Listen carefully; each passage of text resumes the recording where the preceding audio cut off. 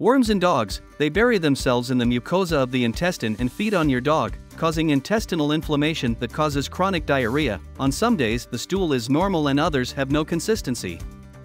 The result of this inflammation is inadequate digestion of food or incomplete absorption of nutrients, leading to malnutrition. But, in addition to all this, some species of worms feed on blood, so they can cause anemia. Symptoms of worms in dogs. The main symptoms that can make us suspect the existence of intestinal parasites in our dog are the following: persistent diarrhea, slimming, vomiting, loss of luster in hair and skin, anemia. In puppies, dilation of the abdomen despite presenting thinness in the rest of the body. Pay close attention and take care of your puppy. Greetings and see you soon.